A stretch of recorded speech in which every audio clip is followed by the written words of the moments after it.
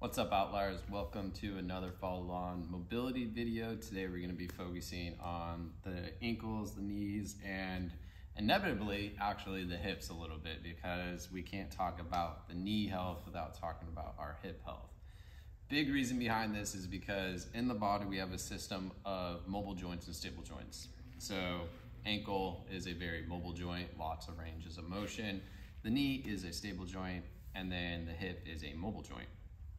So mobile, stable, mobile, and then actually going up the spine does the same thing. However, what we're really looking at is if the hip joint becomes too stable because it is tight, doesn't have the range of motion, something is going to have to compensate, be it the lumbar spine, which is a stable, might have to become a little bit more mobile. That's not great. Or the knee, which is a stable joint, has to become more mobile, which is also not great. So if we're talking about knee health, we also need to talk about our hips and make sure that the range of motion in our hips is actually being assessed to aid in the functioning of this system that we have in the body of the mobile stables. So first thing is very simple, easy. We're actually going to stretch out the quadricep, and not just the quad itself, but more specifically focusing on these lower vastus muscles. We have a vastus medialis, vastus lateralis, and vastus intermedius, which make up 3 of the 4 quad muscles. And then also get a little bit of a stretch up towards the hip area, which is gonna be great for those like hip flexor muscles. So pretty simple, easy thing to get started with here. This is a quad stretch, a runner's quad stretch. All we're gonna do is pull that leg behind, and also let's involve that ankle a little bit in that big plantar flexion, which is great. So with this position, this is gonna be really dependent upon the person, of course, right? So if you're pretty tight, this might not work well for you. But we want to come down and lean. You can see my knees wanting to lift up, so this is pretty tight. I don't really need to go any further backwards with this stretch, but I do wanna focus on contracting this glute, because glute is a hip extensor. So if I contract it, I can actually help to stretch out those hip flexors, because they're agonist, antagonist, or opposite opposing muscle groups. So I'm just gonna flex that glute while in this position, and I'm just gonna hang out. Now, if this is too extreme for you, of course you can come up. If you need something in between, you can use like a yoga block. So nice deep breaths in the position, just getting a stretch. Gonna feel different for everyone. If this is your limiting factor to plantar flexion, if this is a big stretch, great, we're doing knees and ankles, remember. So we're gonna switch it up. So we're gonna pop that leg out, bring the other one back, and I can already tell this one's actually really tight. So this is gonna feel good to do. So static stretching, like prescription wise, the studies really talk about it being for every muscle group, 300 seconds a week, which is 5 minutes a week of stretching on a muscle group to aid in better flexibility of it. But at the end of the day, you need to do what, for one, is best for you, what feels best, what works best, and for 2, you need to make sure that you're just moving a lot more than being stationary, and that will help with tight muscles a ton too. But since we're here doing a stretching mobility video, this is our time to focus on stretching and helping those muscles gain a little more flexibility. So remember, we're contracting that glute to help facilitate better hip flexor stretching, and the hip flexors are also a muscle complex, not just a single muscle. The psoas is the most commonly known hip flexor muscle. However, there's psoas major and minor. There's the iliacus, the rectus femoris, TFL plays a little bit in there. So there's more muscles than just the psoas in there that play, but the psoas is definitely like the biggest one. So now that we've done those quad stretches, we're gonna put that position to work a little bit better. So we did one leg at a time. Now we're gonna do both. So this is a hero's pose. So we're gonna tuck both feet underneath, and we're going to lie on back, and once again, we're gonna fire the glutes to come up. Now, what we're really doing is working on huge plantar flexion through the ankle joint, which is great. Not many people take the time to be in plantar flexion, And then we're getting that big quad stretch, really strong muscles that are gonna help release some tension, especially down in the vastus muscles more near the knee joint. Take some of the tension off of the kneecap by stretching these as well. But we gotta flex those glute muscles in the back to help facilitate a better stretch. Once again, if you need help in this position, yoga blocks, those things back behind me, can be really helpful. You can support it underneath your bottom. You can put your elbows on them. And if you can't lean back, you can always come up into this position as well. So great on that one. Feeling definitely a little more loosened up in the quads. We're gonna work into a three-way ankle mobility. So I'm gonna put my foot actually up on a raised surface to do this. And you can do this standing and or you can do this kneeling as I'm doing, doesn't really matter. You can go up on a bench and do it. But three-way ankle mobility essentially is going to be like we're shooting for 11 o'clock, noon, 1 o'clock. So we're going slightly out and forward, coming back, we're going straight over, and then we're going slightly the other way over.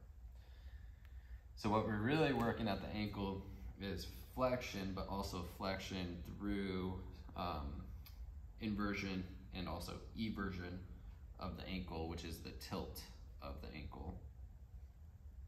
And we're just working it through. And you can pan back and forth. You can go, 11 o'clock, noon, 1 o'clock, noon, 11 o'clock, whatever you want to kind of do, but you want to hit all these positions roughly 3 to 4 times. And of course, knee over toe. What a great position, right? Who would have thought that that would have been good for our knees as well? Only an old study that doesn't have any validity would say that it wasn't good for our knees, and somehow that went into the zeitgeist, but knees over toes definitely is okay, and knees over toes is definitely something that all coaches and trainers that know what the heck they're talking about utilize. So it's not some new revolution. So switch it up. A little rant for you there, but the whole thing was basically squatting with your knees over your toes is bad for your knees, but that was a very small group of people that study was done on a long time ago, and it definitely doesn't hold, as I said, doesn't hold any validity, especially towards movement patterns and stuff that the body is able to do.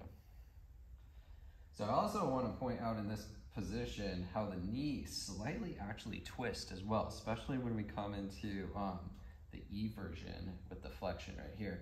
We actually get a little bit of a twist in the knee. That's a good thing. Your knee has a little bit of rotation in it. So we don't want to not do that. We think that the knee is just a hinge joint where it just goes in and out, but it actually has the ability to rotate slightly. And that's good because we have a muscle in the back of the knee called the popliteal that actually aids in deceleration of knee twisting. And when we lock it up and we don't let it go through ranges of motion, that popliteal muscle doesn't get any strain, which means it doesn't get any strength. So the stronger that is back there, the better. So that's how this knee can push inwards and also forwards. It's because it actually has that little bit of rotation, which is a great thing.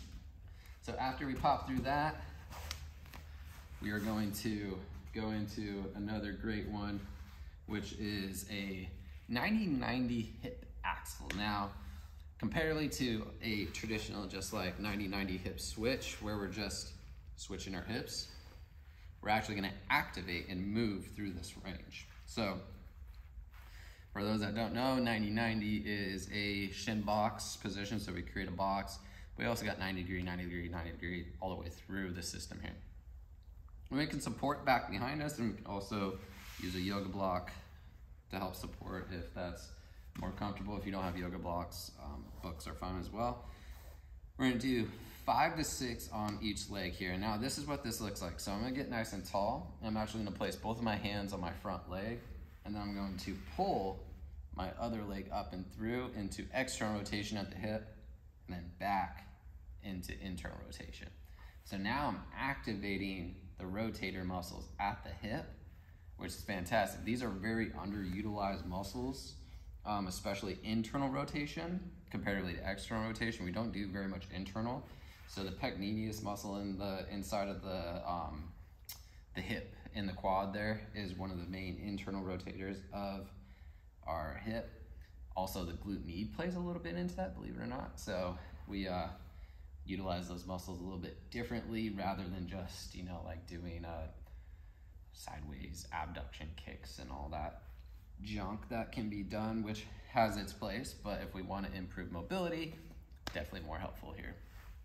Let me just swivel it over to the other side, which means we're going to put our hands forward on that leg. Now I'm putting my hand on my ankle than one on the floor. That's just a little more comfortable for me, but the idea is to be essentially facing perpendicular to that quad that you're going to be moving through the hip axle. And you might lean slightly in and out with this too. That's okay. We want to try our best to stay as stable as possible through the torso, which is why we're supporting ourselves with our hands. This is my good side. You can tell this moves much easier. So after you're about 4 to 5 on each side, feel free to hit more. That's totally fine. It's only going to be more helpful if you go through more range of motion in those hips. And like I said, the reason why we're focusing on hips is because the hips play with the knees play with the ankles, vice versa. So we don't want to separate the body up into pieces because the body is a holistic system. Everything plays with it, with its counterparts and everything like that. So when we start to split it up, like, oh, we're working only on knees, we forget that the ankles play into the knees and we forget that the hips play into the knee and vice versa on both ends. So that's why this flow looks a little bit different than just like, oh, we're just focused on knees and ankles. Well, a lot of it had to do with the hips as well. So hopefully that was helpful. Feel free to go through it again. It's only going to be more beneficial the more that you do this. It's also a great warm-up or warm-up to your warm-up to help improve the mobility of the hips, the ankles, and the knees, and hopefully prevent injuries moving forward for you. As always, if you like this, please like and subscribe and shoot me comments below of what you'd like to see next, and I'll see you in the next one.